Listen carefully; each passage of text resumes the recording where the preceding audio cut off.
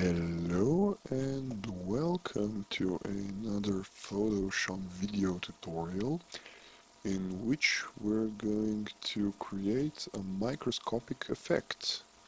It will look like something really small that you look it from a microscope, something like a bacteria.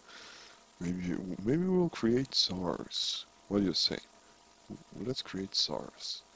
Well, the first thing we're about to do is fill this with a new color. I chose this, a hex of 333333. You can also read out all the other info. Okay, and fill. Now we're gonna change. I also created another color. Its hex is F08400, and what we're gonna do is we're gonna choose the brush tool and stick with me here. The mode should be color dodge, the opacity 100, flow 100.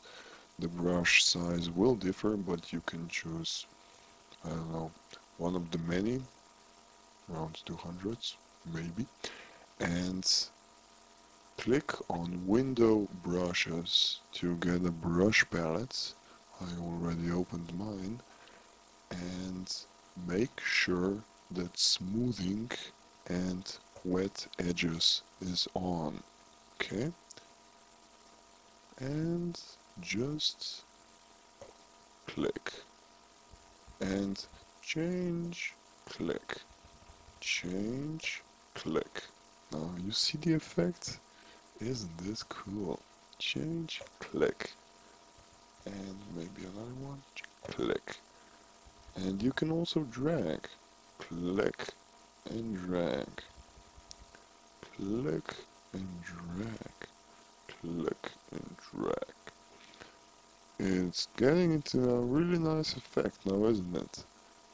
It looks like, I don't know, does it look like SARS? Hello, tell me, does it look like SARS? Does to me. I don't know. Maybe it looks like SARS. Oh. And this concludes our microscope effect. Yeah, it's that easy. Maybe we can combine. Maybe you can try it out. You can duplicate a layer and make something different out of it. Maybe change the blending mode to color dodge, color burn.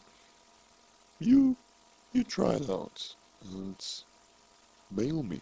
Let me know what you got out of it. Hope you enjoyed it, and till next time, bye bye.